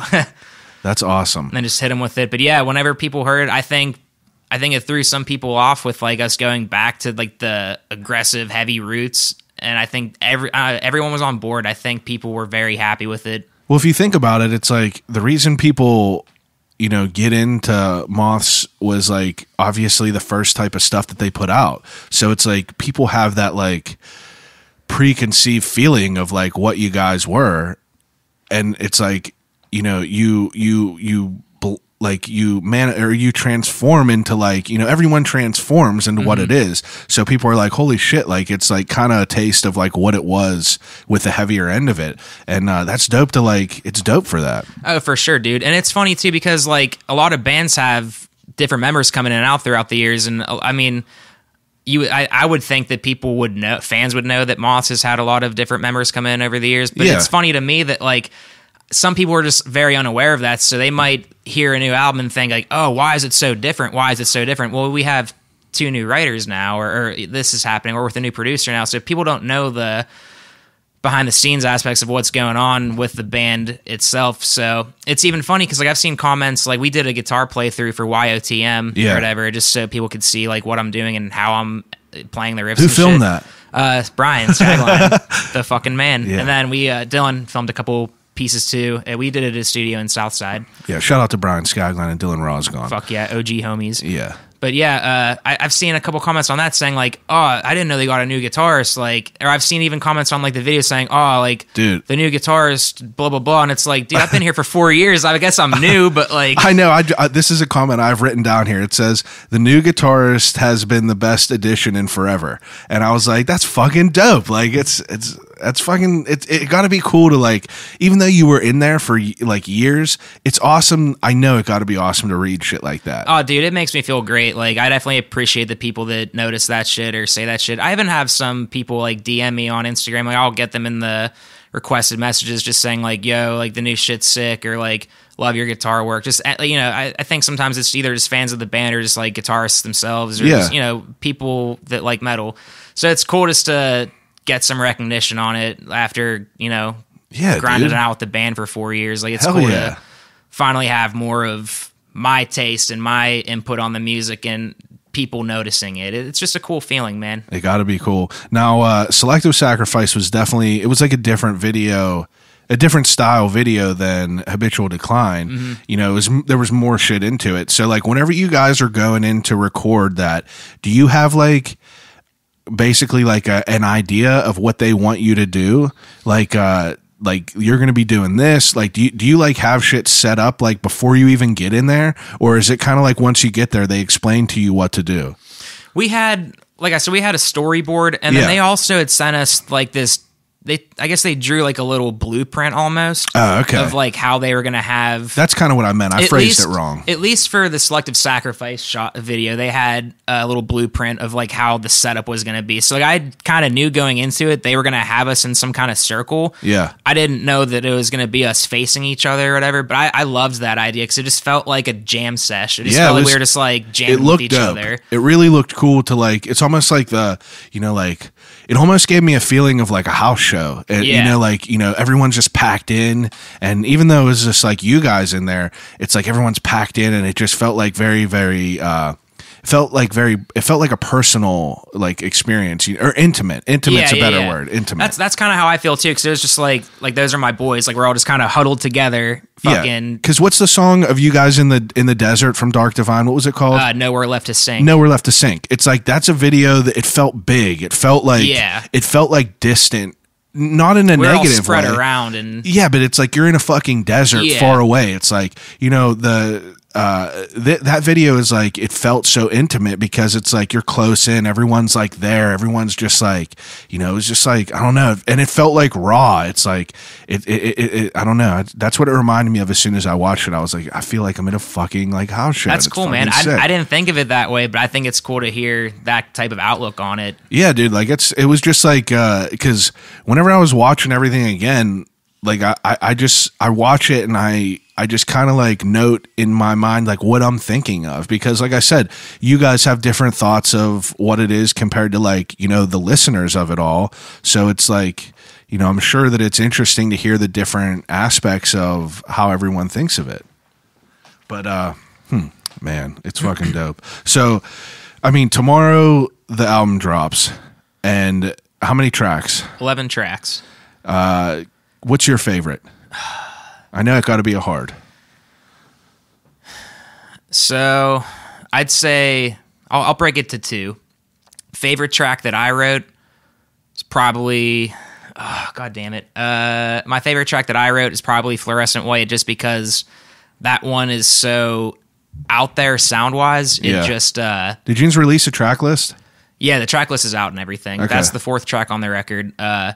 That one, it's Moths, but it's just like, I wrote it in a different key. I wrote it just like, it's just more melodic, but it still riffs more. It's just more technical. It's something that like the band can do, but I feel like we showcased it better in that song, and like the hooks in that song just fucking smashed. Like, Chris killed it. Yeah. That's probably the favorite I wrote.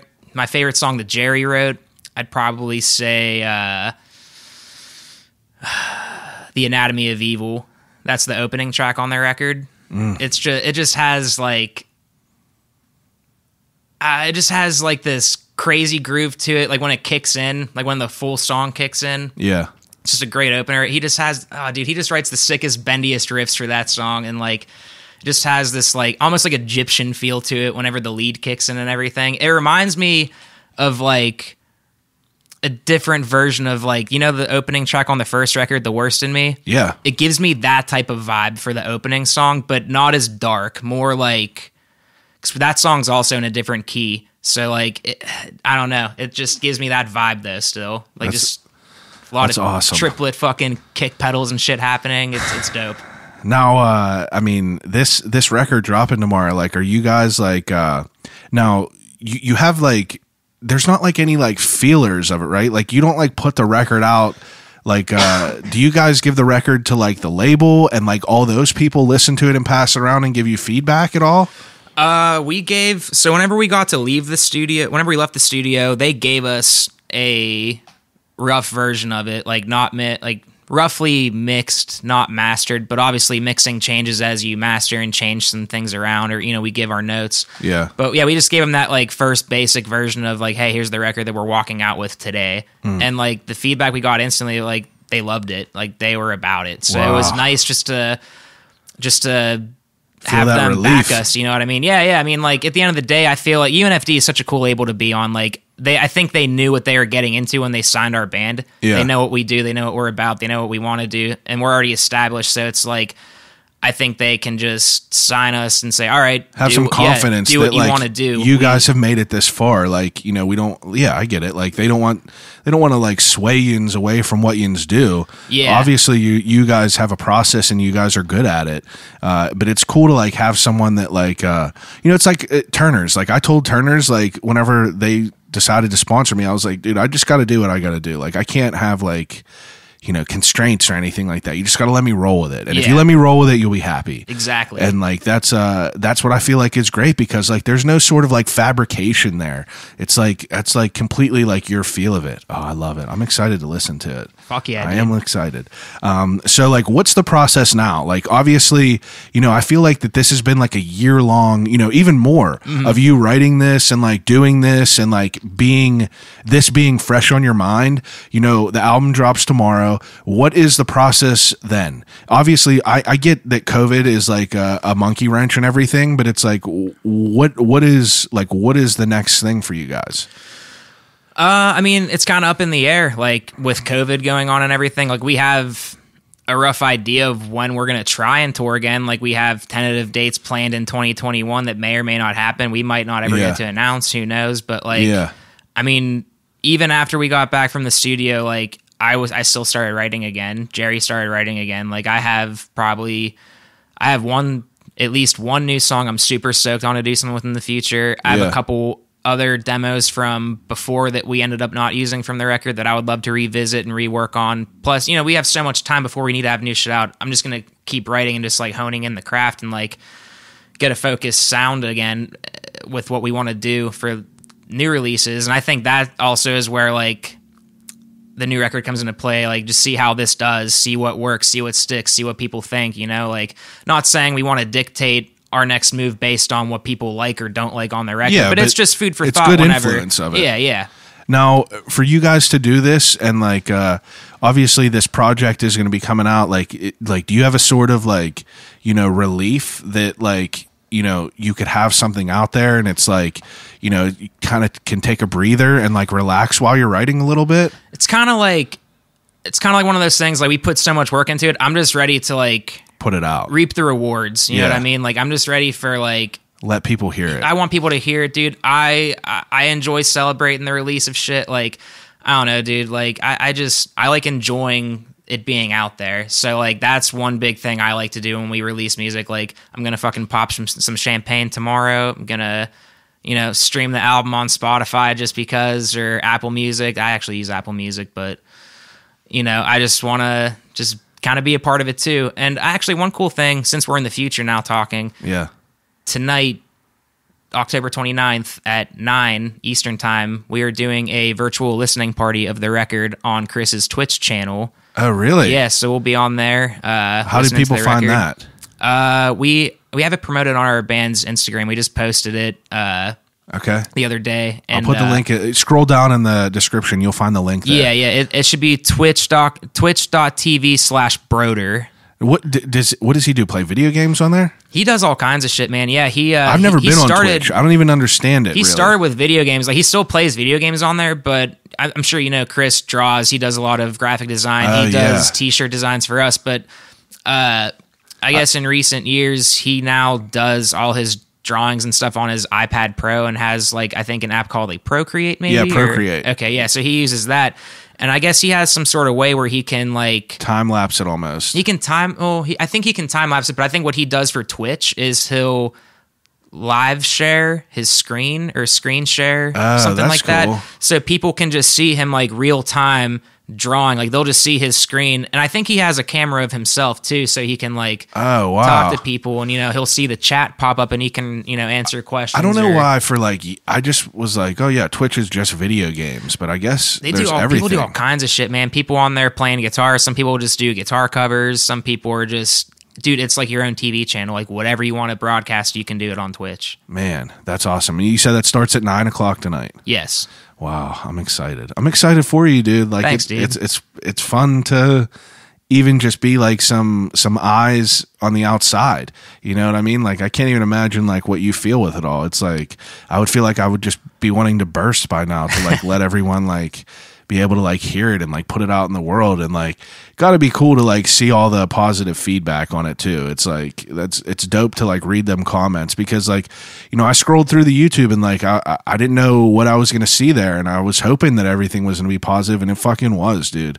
It was great to see that. Yeah, man, I'm really excited too. Like I said, like some bands go through some rough record cycles and whatever, and like you got to though. Unfortunately, the band has gone through 2 rough record cycles. Like me, I joined whenever they're halfway through the cycle for their 3rd record, The Dying Things We Live For. Yeah.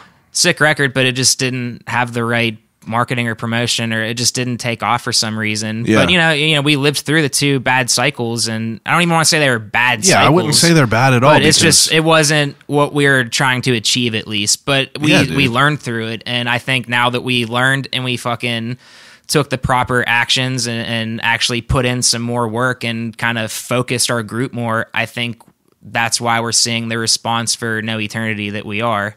Like, I think it's just kind of all coming out the way it needs to. Hell yeah. You guys got some merch out that you could buy, right? Yeah. We have some pre-order stuff online. If you go to UNFD, their website, you can go to their store link from there. I think it's through like 2400 USA. That's the merch line.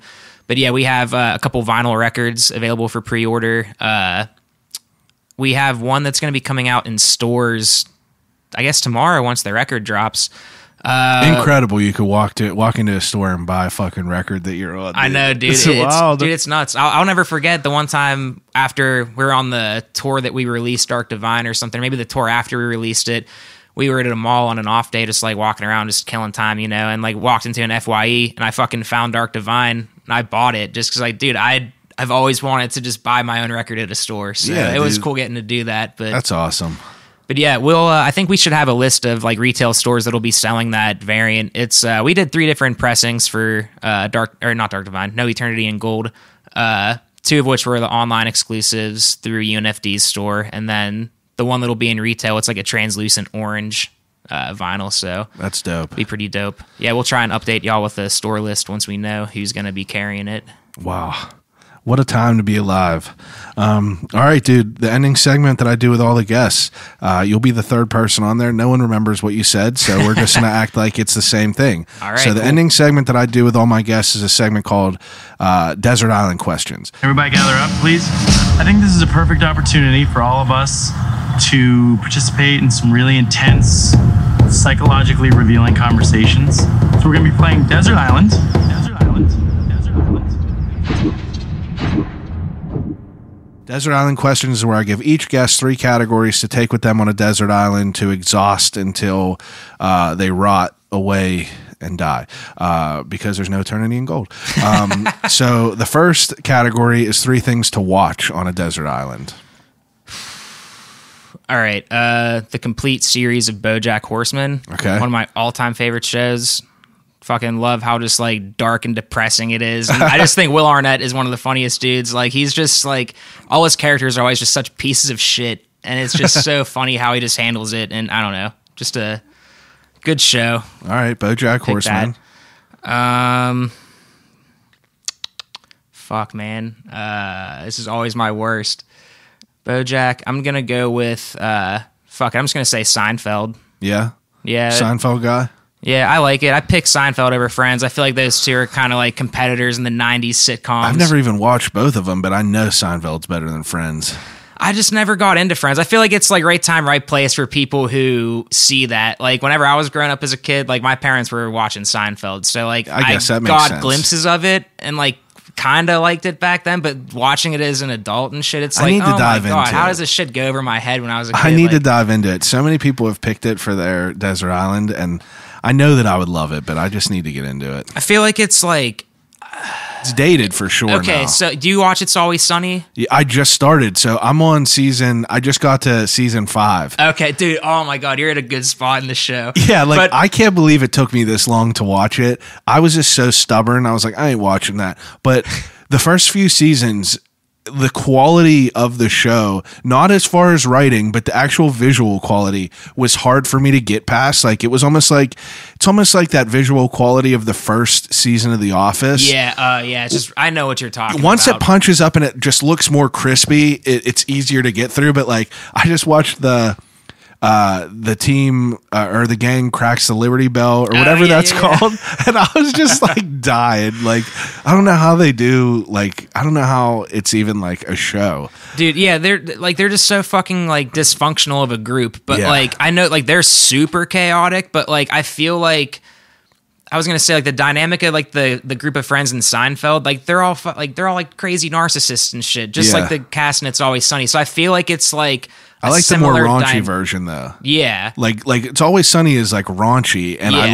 I love that it's like a more fucked up, silly version of something. Because Yeah. there's 1,000 shows that are just like silly and random, like kind of like Friends. Yeah. Like random jokes and everything. But I just like that they throw like the piece of shit vibe in it. Like oh yeah, I mean, dude, they have Danny DeVito as I like the know. main star. I of the still show. can't Like, believe I that love he it. is. I still cannot believe that he is just on that show for his. I don't even know how I'm going to get through it all. I'm only on season 5. I think that There's 14 now. yeah, that's fucking crazy. It's going to take me years, but it's just weird to me to think that that's Danny DeVito and that he is like a series, like he's one of the main guys on there. It's Oh, wild. dude, it's the best. Yeah, he's hilarious.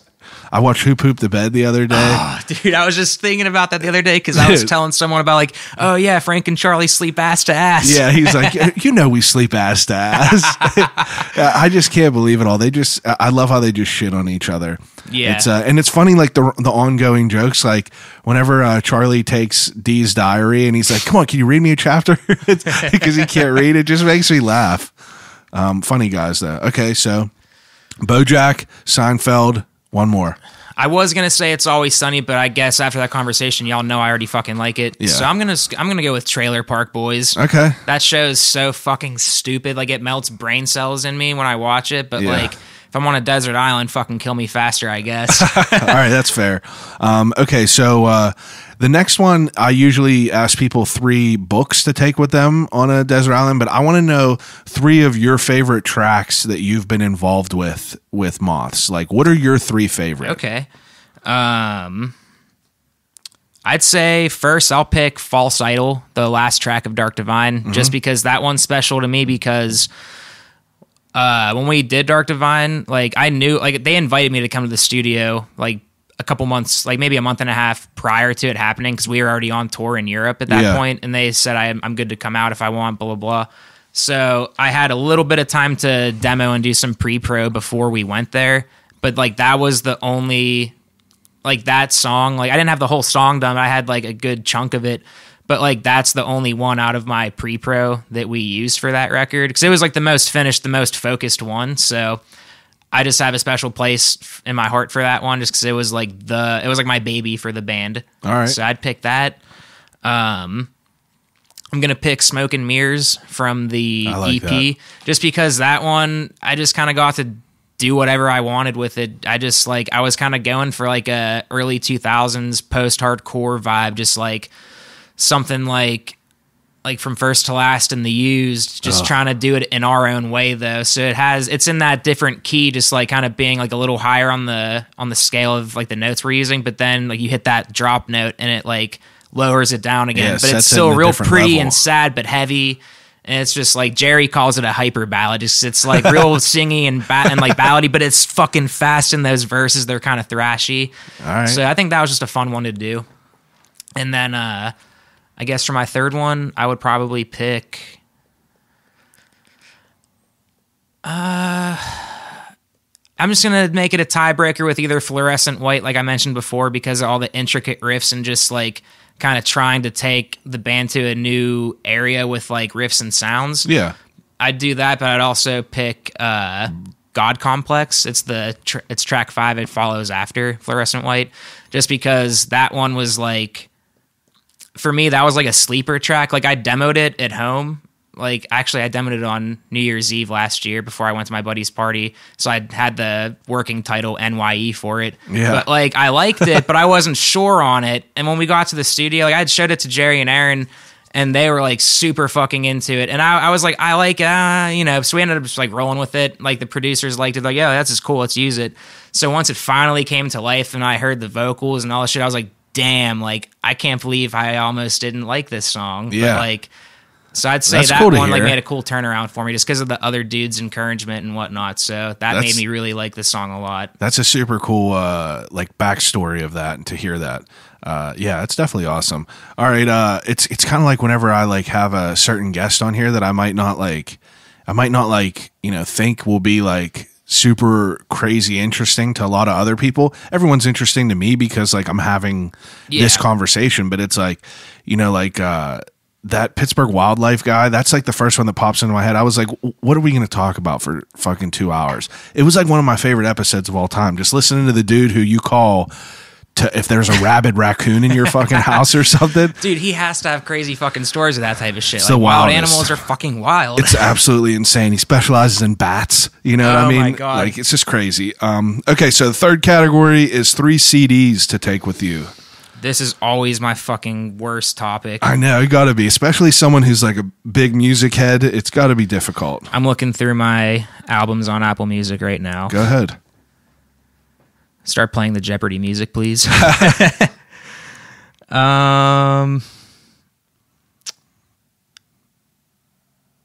it. I'm gonna go with Outsider by Comeback Kid. Oh, wow.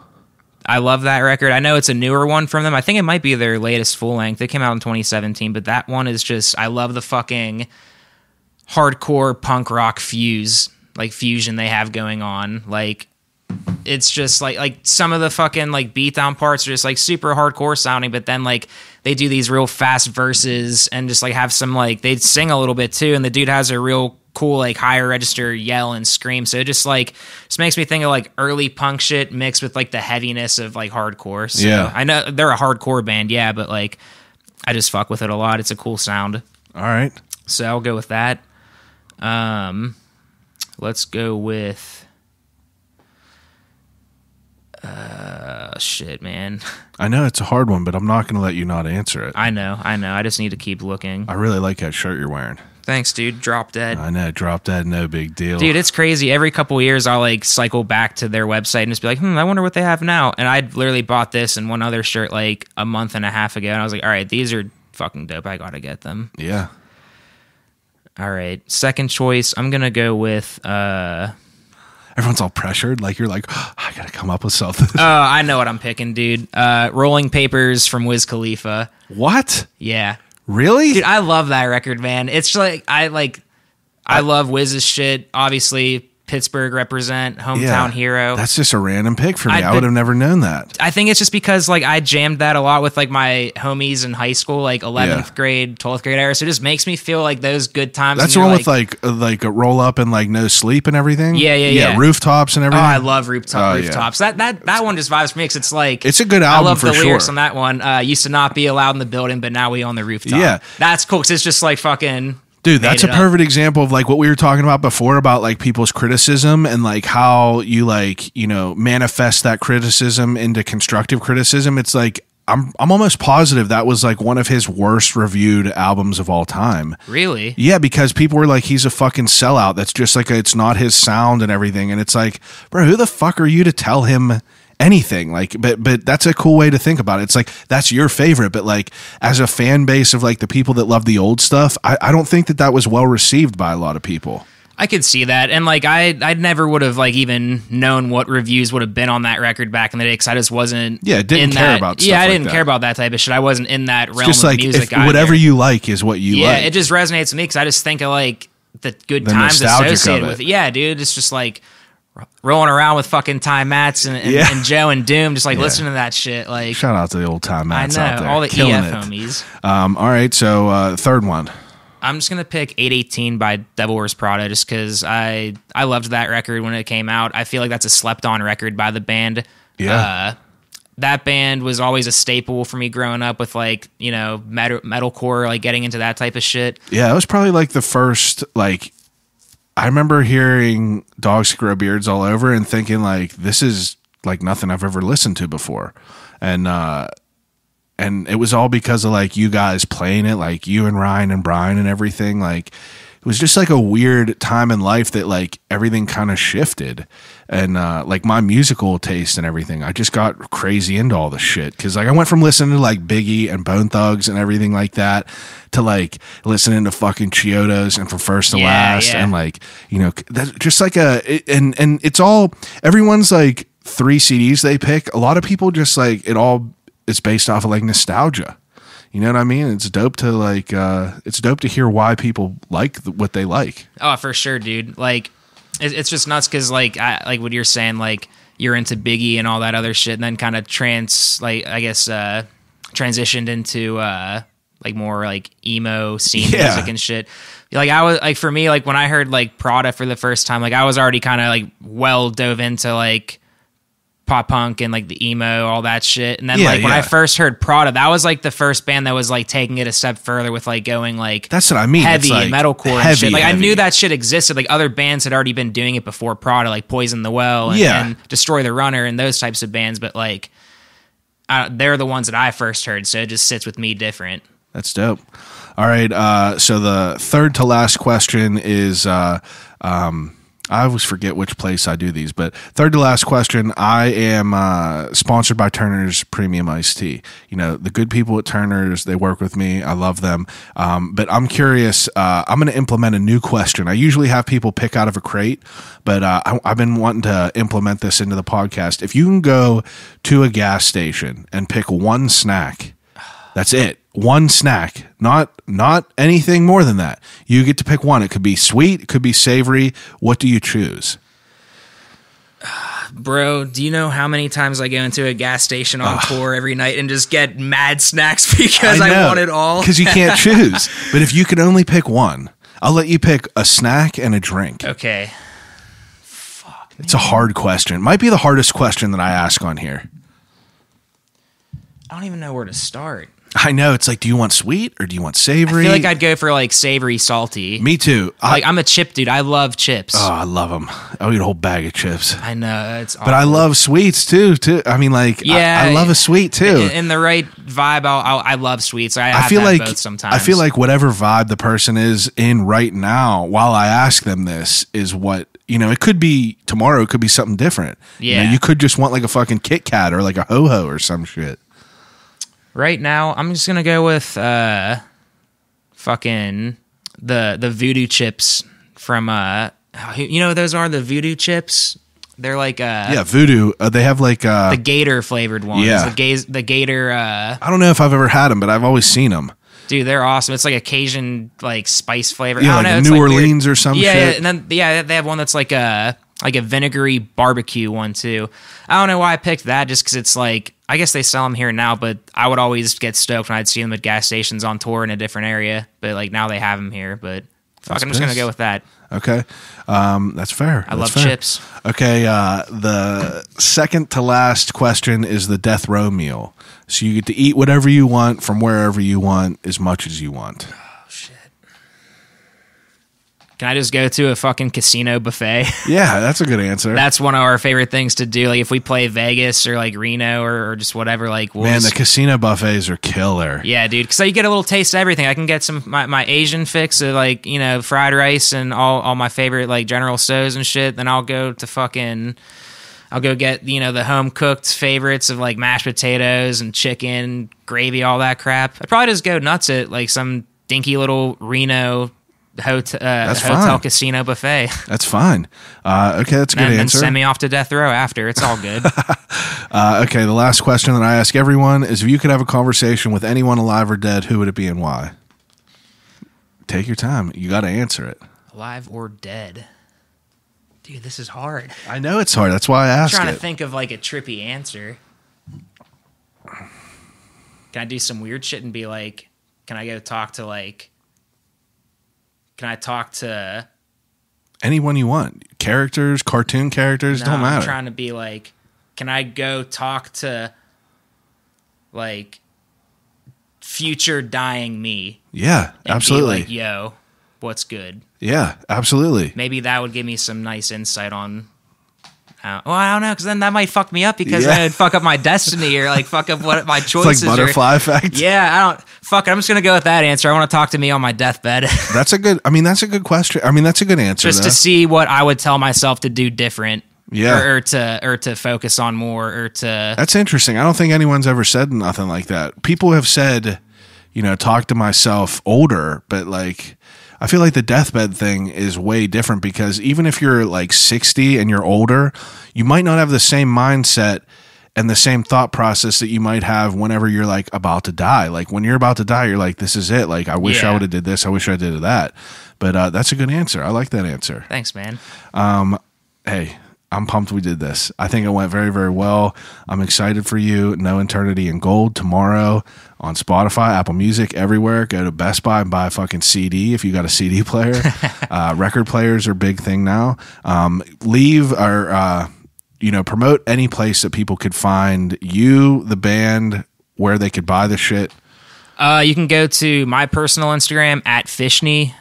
You can go to at LMTF. We were on Twitter and Instagram, Facebook, all that.